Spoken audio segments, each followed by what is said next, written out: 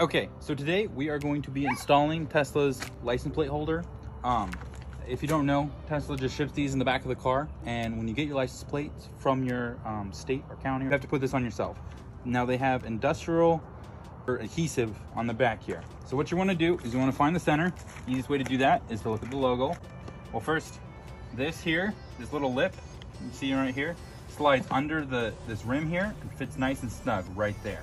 So that's where we're going to want to put it. So if you look online, they say to just pull this tape off here and only do a partial on the right and the left, a partial there.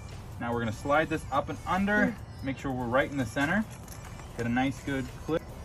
We're just going to push it up nice and tight and pull the rest of your tape out. There you have it. One installation done. Thanks for watching.